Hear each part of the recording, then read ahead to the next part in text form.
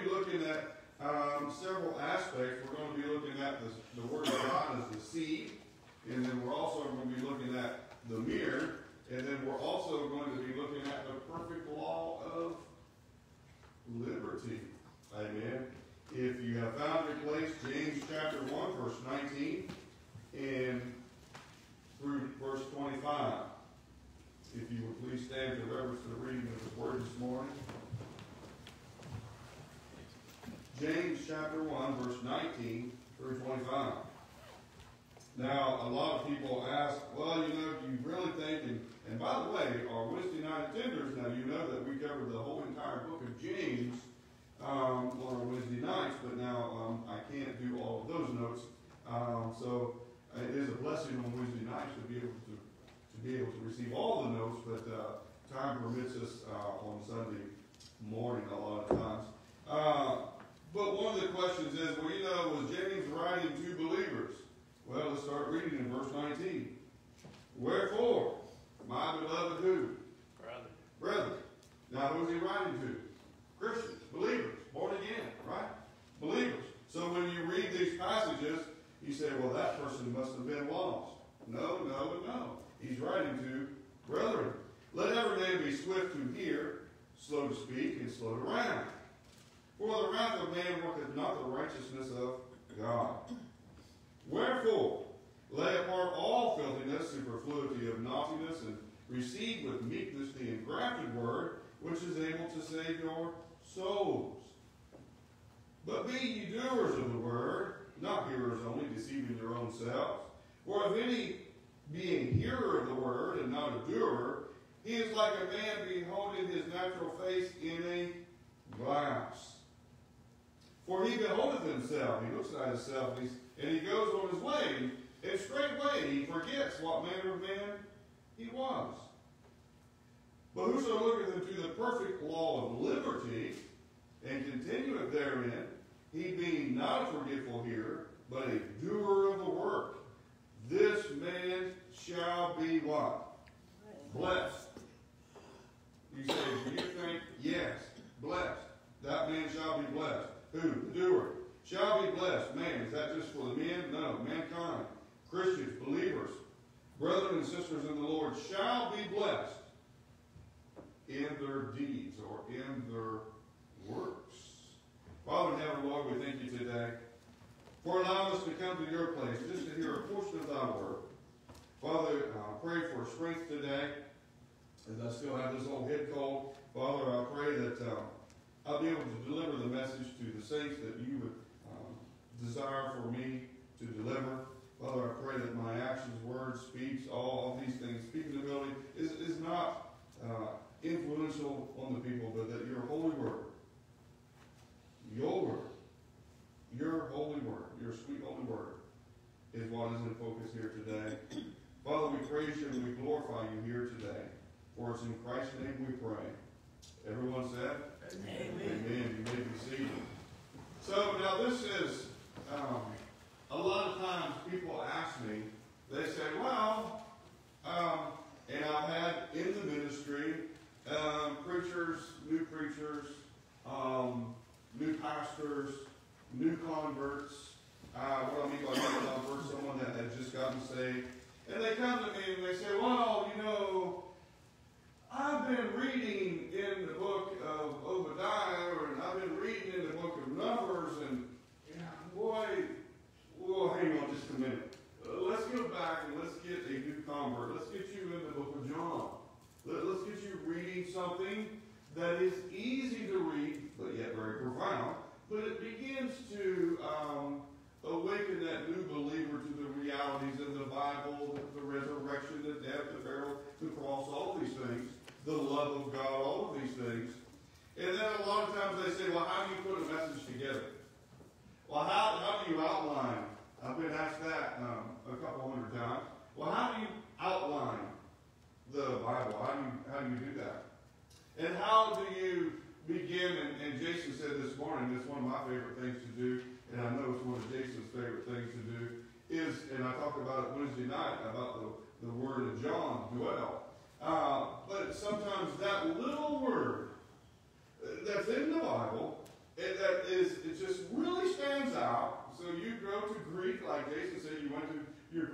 lexicons and things, and you begin looking, and that whole little word begins to develop the whole teaching message that you're teaching on. It's amazing how God's Word does this. Now, I have some people that said, well, you know, I just do daily Bible reading.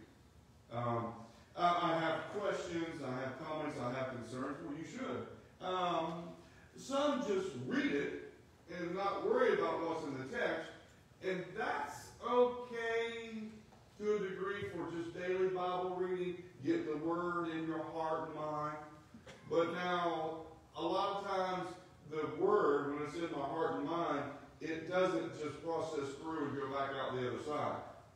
I'll say, now wait a minute. What did Paul say? Who was he talking to? Well, who was the believer? Was these unbelievers? What is the Holy of Holies? What is that Shekinah glory? What does Shekinah mean? There's all kinds of things when we read the land of Canaan. Now, I wonder where that is at today. So there's all kinds of questions that we have, and I'll always tell everyone, write down your questions. Continue to do your daily reading.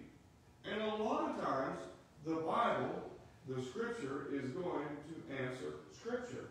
It does that many, many times. In the book of Revelation, they say, well, we can't understand, we can't know. A lot of times, in the book of Revelation, if you continue to read in the book of Revelation, it's going to tell you about the candlesticks. It's going to tell you about the seven spirits before God. It's going to tell you about the sea glass before the throne of God. It's going to reveal these things to you. We just have to continue to keep reading. So once again, when we begin studying and we begin maybe outlining, preaching, teaching, all of these kinds of things, there has to be a method before even daily Bible reading, before Wednesday night, before Sunday morning, before any type of reading that I do, I have to prepare myself in order to be able to receive the Word of God. It's a very simple task, but it's very laborsome. Because I have to give up things, I have to add some things, I have to change some things before I even get to my study. Now, let me ask you a question. How many of you has ever been hurt by someone? You say, well, everyone has. That's human. Sure. How many of you has ever been mad? Well, that probably covers all of us. How many of you has ever been in such a way that you was upset and all of these things, and you say, well, I want to get my daily Bible reading out of the way. So you pull up a chair at your kitchen table, you begin to read, and the Word just doesn't soak in. The Word doesn't really do anything for you. The Word just seems bland, and it doesn't help if you're in the book of Numbers or something. It just doesn't work, and you close your Bible up. Now watch. You say, well, that was a boring passage. Why? Why was it a boring passage? This is the Word of God. The preacher keeps saying, the Word of God, and it's His Word, and it's inspired, and it's exciting, and the Bible is alive. And you did not come to the table prepared to receive. Amen? You say, do you ever do that? Oh, I do that all the time. And then I've got to regroup my heart, mind, and think of what I'm doing and what I'm pulling myself up in front of. This is not the book about Tom Sawyer floating down the river on a raft. This is the Word of God. And to be able to soak in the Word of God, I've got to prepare myself before any outline, before a daily reading, before all of these things, preaching, teaching, whatever it may be. I've got to prepare myself. And I want to show you in God's Word today, in James chapter 1, verse 19, wherefore, my beloved brethren, now watch. A lot of people says this, well, this is how you should live your life. Well, that's awesome. And I think you could apply that into your life in the passage. But this is not the way of life that he's describing. And I think you can apply it to that. And I think a lot of people says, well, you know what? You should be swift to hear, and your mama's going to tell you was born with 2 ears, youngin. Amen. And slow to speak. You only got one mouth. You should be listening more than you're talking. Amen. And it goes through as a child. Why are you so angry? Quit being so angry. You need to learn to be compassionate and loving and caring. And, well, all of those things, I believe, are certainly in the Word of God. I do believe that it's a way of life, and you can apply this to our life on a daily basis. However, what you're reading in verse 19 is your reaction to the Word of God. You say, now wait a minute, I don't understand that.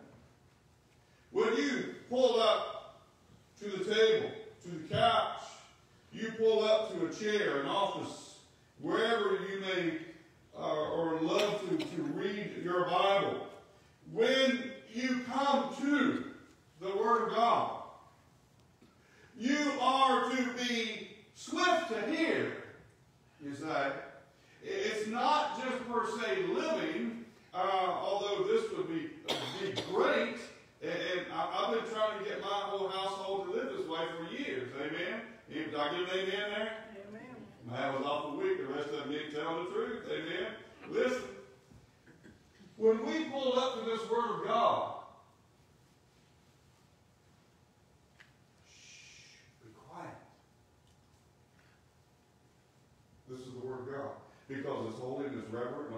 Well, yes, but listen to what the Bible has to tell you. This is what James is talking about. He said, now my beloved brother, listen. He said, be swift to hear, slow to speak, and not only slow to speak, slow to wrath. I've had people that have read the Bible before, and they say, well, you know what? I've read the Bible before. I've read that passage before. We're going back over that passage again. We've taught that passage again. And they seem to be angered, or they believe that they cannot do this or that in the Bible, and they're angry, and the Bible doesn't work for them. It's because, not because they might not be a Christian, it's because they're not preparing themselves to read the written Word of God. Amen? Be quiet. Reserve your speech. Listen. The action here is hearing and speaking, but there's also an attitude when you approach the Word of God that's controlling the action. Be what? Slow. Swift and slow. When you come to the Word of God and you pull yourself up, turn off the TV. Get off internet. Put your cell phone somewhere in another room. Sit down. Say, Lord, Lord, I'm going to pray to you that I am quiet today. That I'm not swift to speak. And Lord, may I receive your word today. And Father, I might see myself on the pages of your word. And Father, let me not be discouraged or angry because of something in my life and I'm reading it in the word. You see how the Bible becomes a mirror? You see, when we begin to sit down and look at the Bible, we've got it all backwards. Yes, you're looking at the Bible physically and you're picking up words and you're studying. I got that part. But as far as the Holy Spirit is concerned, the Bible is reading you. Can we do that again? It reads you. So, my beloved brethren, James is saying, this is how you begin to read, study. The scripture says many is dull of hearing in Hebrews chapter 5. James is guarding us. Be slow down. Get all these thoughts out of your mind. Get all this stuff, all of the cares, the worries, all these things. Just get it out of your mind when you come to the Word of God. And there's so many times that we come to the Word of God with our minds already worried and clouded. Amen?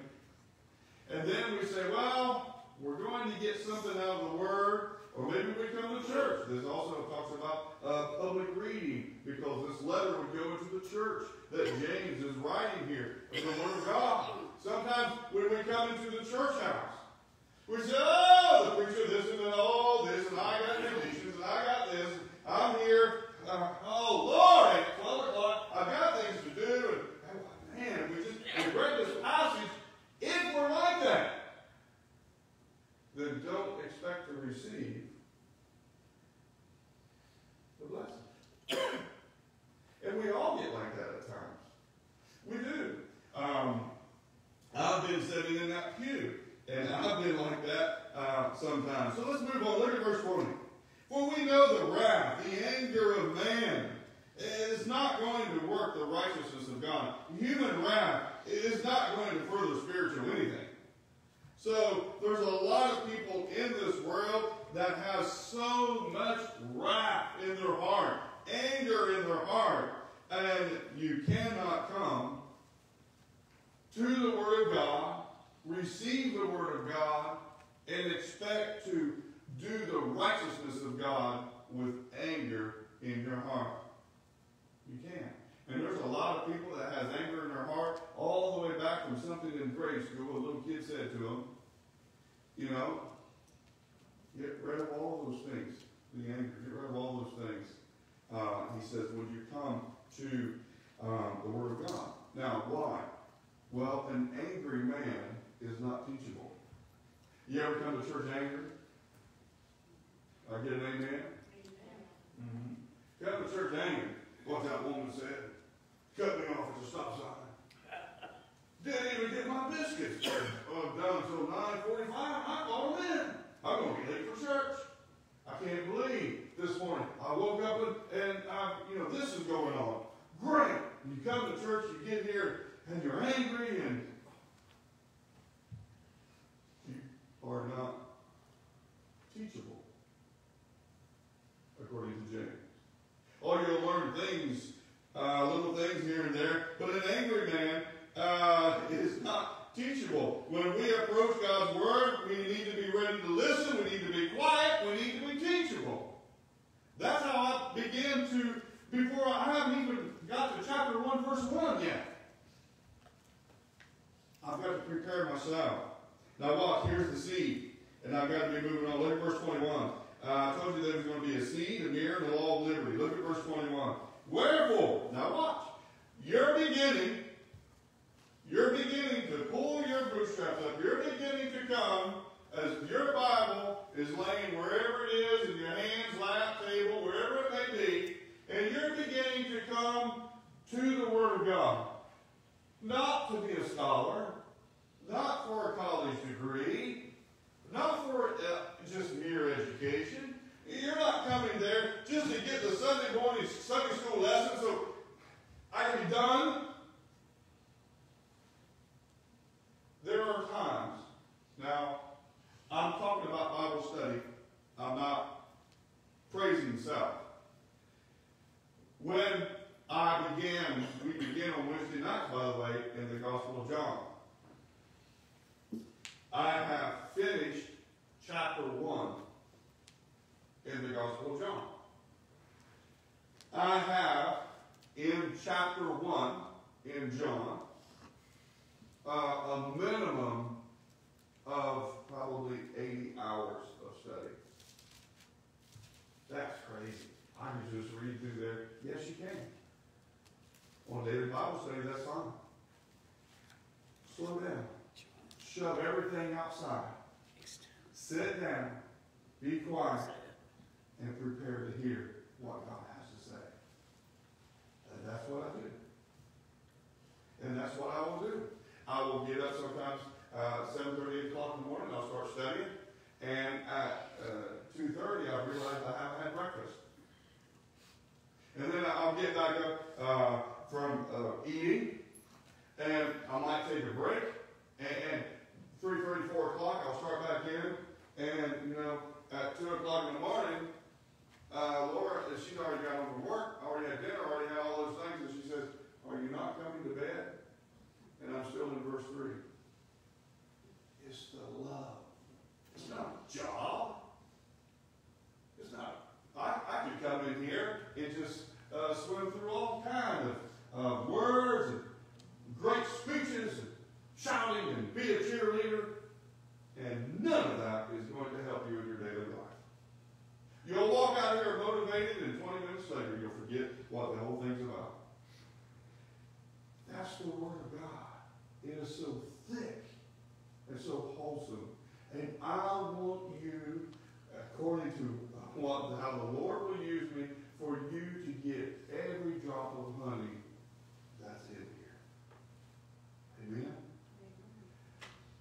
Being a pastor is work, it is job, it is those things, but to me, that's a delight. You said, "Would you not spend time with Laura and the kids some weeks?" I do not. Not much. Not much. She makes me wash dishes and start doing laundry from time to time. Amen? But I'm in this Word.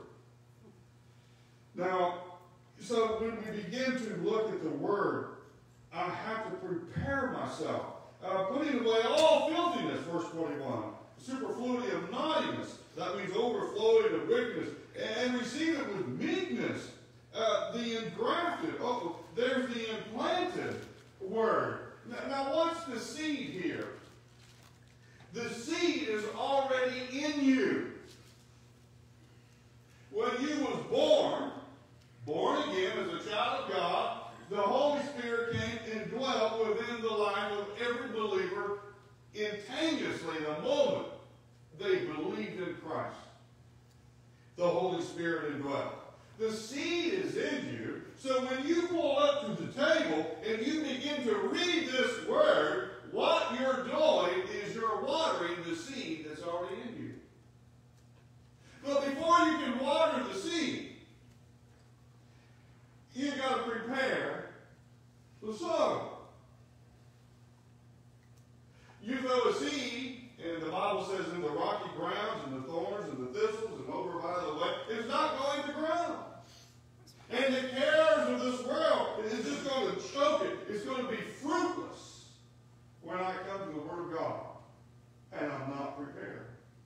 I sat in my study for 30 or 40 minutes and walk away from there, and the cares of the world are being upset about something or something's wrong. I'm trying to help somebody. The phone's ringing, and I sat there for 30 minutes and read the Bible and didn't remember what chapter I was in because I was so upheld. Listen.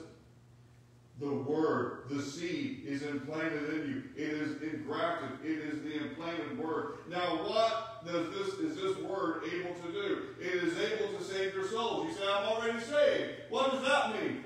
The instructions, the precepts, the commandments that are in this Word is for you to be spiritually healthy.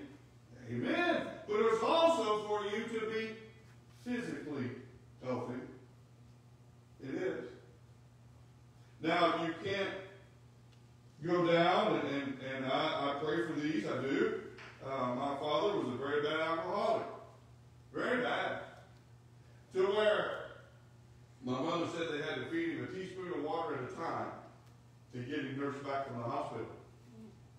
Now, if someone has liver damage because of that,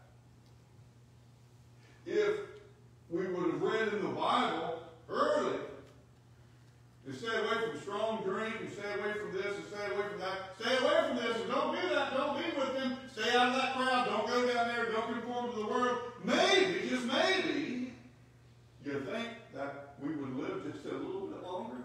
Amen? So the Word is as a seed. James is saying, remove your morally impure attitudes and actions.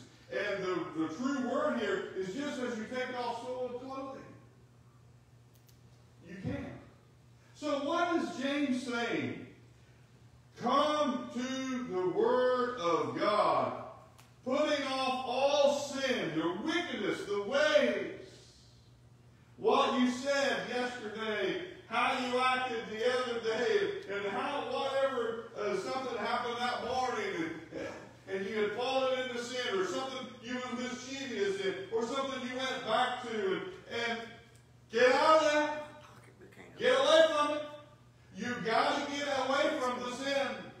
You've got to be forgiven of that sin. In order for you, for that word to begin to fill your heart. We cannot come to the Word of God in such a way that we're still have the sense of smell within our body, within our mind, within our heart. So he says, get rid of all of the sin. How do we do that? You put off the sin nature and all of these things we've talked about many times. But listen, Lord, I pray before I get into this word, Lord, any wrongdoing, I've stepped over the line, I've transgressed, sin, however, iniquity, however you want to explain it. Lord, I ask your forgiveness for any sins that I may have done. And Father, here's the ones I know I've done. And Father, and also forgive me for the ones I don't know I've done. And now you're beginning to prepare the soul. And when you sit down in the Word of God, you're cleansed, you're coming there, you're receiving it with meekness, you're receiving it with the spirit of gentleness, and also you're beginning to water that seed. That's already engrafted in you. So number one, we see here that we have to be ready. Now, receive the word. You're nurturing, watering the seed. There's a huge difference. We have information all over this world. Information everywhere. You can get on Google or whatever you want to do, Facebook, whatever you want to do, media. Information is at your fingertips. Everybody has so much information. But the world's information does not have transformation. Transformation only comes from the Word of God. Amen. The Word of God transforms you. The world may give you knowledge. The Bible gives you knowledge. But the Word may give you knowledge. In the world, the world has many faucets of information. But it has no transformation. This Bible should be so important to the Christian life. You should be so addicted to the pages in your Bible that it hurts you to put it down. Transformation. 2 Timothy 3:16. All scriptures given by inspiration of God is profitable for doctrine, reproof, correction, instruction, and righteousness. Let me break that down real quick before we move on to verse 22. Inspiration of God. It means that this Bible is literally breathed from, if you want to get technical in the Greek, it's the saliva from God. It is God-breathed. It's profitable for doctrine. What does that mean? It tells you what to believe. It tells you that it's genuine. Profitable for reproof. It tells you when you're incorrect. It tells you what's not right. For correction. It tells you when you're right. Either that or it's going to tell you how to get right. Amen? Profitable for instruction. For training. It tells you how to do that which is right and how to stay right. This is an amazing book. And now, when I go into a workplace, I've worked on big air jets, airplanes, huge airplanes. I've worked on steam boilers. Some you could not fit in this room. It's not high enough. Very important detailed instruments and equipment. And I carried around with me the instructions, the steps, the procedures, the definitions of, and all of these things that concerns these this equipment that I worked on. If I had just walked up to an airplane and said, well, ma'am, welcome aboard. We celebrated your birthday in church. Go ahead and get aboard this plane. This plane is fit for flying, and I should be the one to know because I have no idea what I'm doing, and I just serviced it. Come aboard. This Word of God is in us. It's the seed. It's in us. It's engrafted. It's in us. Water it. Water it. Water it. Look at verse 22. Whoa, now here comes the obedience part. You see, once you get in, you read, and it says, be loving, be kind. This is my greatest commandment. And I give you another commandment, that you love others as I love you. And that you do this and you do that, and you honor your parents. You so much of this Word of God, you see. And James will begin to say, not be hearers only, but be what? Doers. Don't get mad at the preacher. Amen. Obedience to the Word. Not hearers only, because you deceive yourselves. Now watch, what does that mean? What does it mean is this. Continue to be doers of the Word. Serve God, but not in bare minimum capacity. If you come to this church service, if you read the Bible on your kitchen table, and you begin to let the Word come into your heart and life, and do nothing with it, then why read it? That's what James is saying. Be ye, prove yourselves doers of the Word. To who? The world? Well, that's good. But to what God has given you. The love of God, the Son of God, gave His life for you to be able to have what you're holding in your hands. On earth,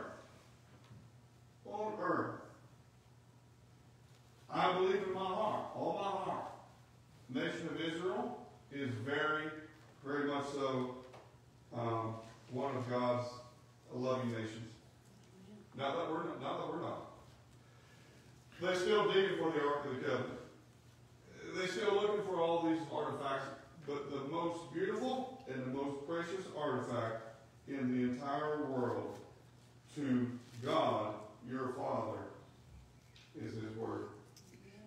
Because He knows it is able to save your souls. He knows it is able to train you up in righteousness.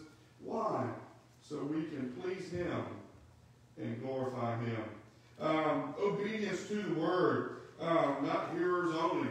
If you do, you're going to deceive yourself. You're deluding yourself. Look at verse 23. We've got to move on quickly here. Now here, because if any man is a hearer of the Word, so that's hinging off verse 22. Now see if you can find the mirror here. Here's the man in the mirror. And no, it's not the pop song. Amen. It's the Word of God.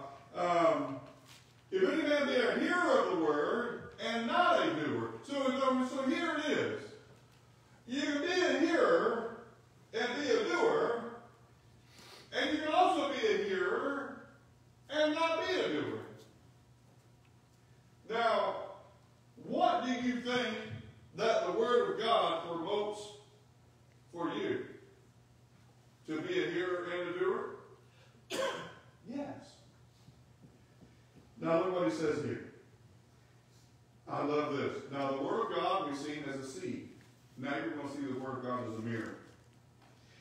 If any man be a hearer of the Word and he's not a doer, that's man or woman, that's mankind, that's a believer, beloved brethren, that's Christians. If this Christian is not a doer, he's like a man, beholding his natural face, this one, the one he was born with.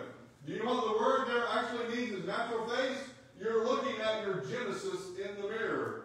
What does that mean? The book of Genesis? No. the face that she was born with. From the very beginning, he was born with this face. That's the Genesis. Beholding takes a personal note of what he saw. Where's the mirror here? Beholding his natural face in a glass that's mirrored. So here I am, and we have mirrors, double mirrors in our bathroom, and I can confess to you that I'm in that mirror, and I'm on my way a lot quicker than she is. Some of us just have to gaze in that mirror, and all the women said, Amen. So when we look in this mirror, it takes a personal note of what we see. Now, wait a minute. You say, well, I look in the mirror and I call, well, let's begin to look at the spiritual. When you look in the mirror, in the physical, you're going to see, you need, hair number 59 is out of place, and all these kinds of things. The women use a mirror all the time to put on war paint. Amen. Men, what do? Get out of bed. We just do like this with water and say, well, honey, I'm going to work. And we don't even pay much attention. But here, this man, this Christian, is really looking into the mirror. But however, James is talking about the Word of God. His natural face. He sees his natural face of Genesis, the face he was born with. Now, verse 24. For he beholdeth himself. He's really, really looking at something in this mirror. But yet he goes his way. And immediately he forgets who he is.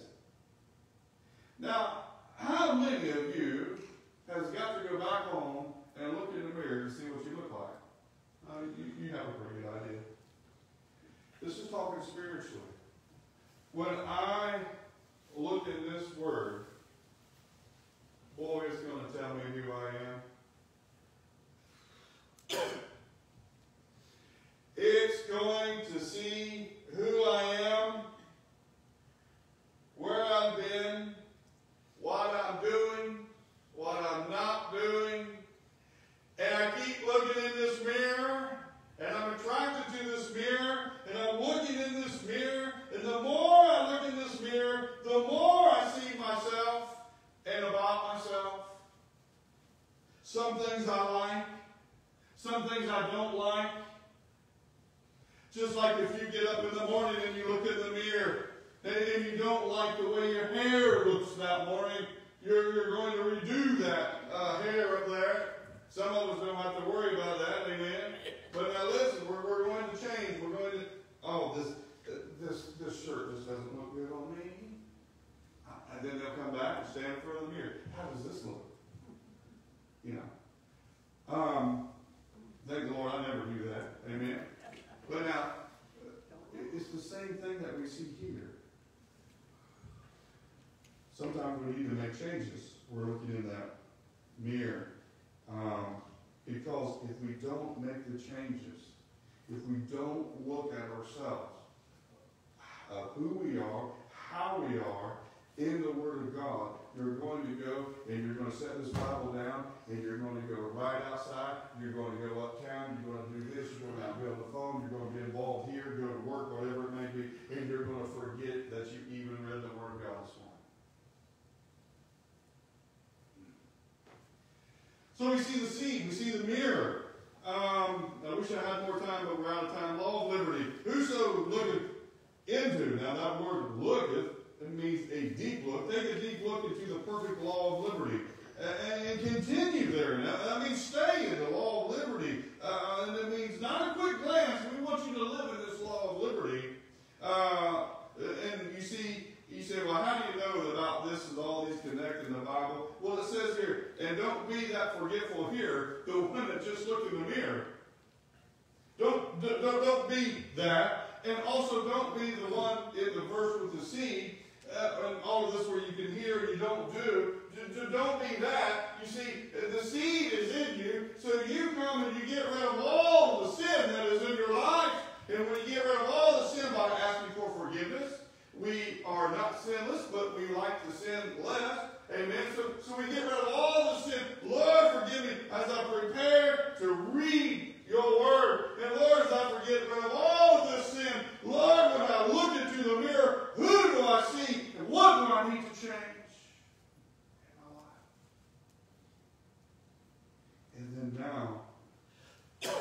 law of liberty. This Christian is a doer of the work, and this man shall be blessed. Now, what is this law of liberty? It's the Word of God. Those who Christ has set free is free. Liberty. You're at liberty. He that looketh, parakupas, which means it pictures the man in that mirror. If you want to go back to that mirror image, he's bending over a table with a hand mirror. He's bending over a table, and he's got a mirror, and he's looking down, and I don't know if he's looking for something or what he's doing, but all of a sudden, his face and the mirror connect. And it begins to say, wow. And when we pick up the Word of God, let us see ourselves. Not as hearers only, doers. Right? Doing those things that is pleasing to the Father. How do I approach the Word of God? No, I don't say this verse every time, but I want to share it with you before we dismiss. Listen to this. Psalm 139. Search me, O God, and know my heart. Try me, and know my thoughts. And if there be any wicked way in me, and lead me in the way everlasting. That is a prayer before I go into my word study, Bible study, devotion, Sunday morning, Wednesday night. As we continue on, I pray, I said, Lord, don't let me forget to be that forgetful here. Lord, I do want to be blessed, but Father, I know I need to prepare my soul. When we live in Christian liberty, we have the seed that's inside of us. That is the Word of God. We have the mirror that tells us who He is and why we is and all of these things of who He is, right? We have all of this that tells us to the pinpoint who we are and what we need to be, where we, all of these things of life. And then now, once you see that the seed is inside of you, you got the soul prepared, you're receiving the Word of God, you look at yourself in the mirror, and you're going to make any changes in your life, and now you're ready to go out and live into the world in the law of liberty by the Word of God so others can see your faith in God. James tells us, and I got this off, I forgot to write down the preacher's name, I'll have to, if you want it, I'll look for it, but it says this. Jesus tells us how to prepare our lives appropriately to approach God's Word. Now, this is kind of hard, so listen here. Come to the Word with your ears open. Come to the Word with your mouth shut. Come to the Word with your spirit teachable. Come to the Word with your sins cleansed. Come to the Word with your heart ready to receive. And come to the Word with His knowledge and obedience. Wow. I think he pinned that pretty good. Amen. But I want to close here. D.L. Moody, many of you know D.L. Moody, the Chicago Bible Institute that he had founded and everything. As I've told you before, I went to Chicago with a dear friend of mine, a friend of ours, and he's a dynamic individual. Did he ever get to come to this church? I can't remember. No. Yeah. Dynamic friend, loves the Word of God. And we was up there, and I said, Scott, please take me to the Moody Bible Institute in Chicago downtown. He said, you want to go there? I said, yes. That's where D.L. Moody. And he said, well, I went to school there. What? You didn't tell me this? He said, yeah, we go off the up ramp off here, and you go there. I said, just drive there. I don't know where I'm at in Chicago, just drive there. So we go down, and I was so excited. We stood in front of the big brick building in Chicago, the Moody Bible Institute. And I was like, Scott, you got your camera, and we took pictures. And we lost every bit of the film. Amen. Every bit of the film we missed. But here's one of the stories from D.L. Moody. It's called The Blind Man and the Lame. D.L. Moody said this. I remember reading of a blind man who was found sitting at the corner of a street in a great city with a lantern beside him. Now remember, this is a blind man. Someone went up to him and asked what he had a lantern for, seeing that he was blind, and the light was the same to him as the darkness. The blind man replied, I have it so so that no one may stumble over me.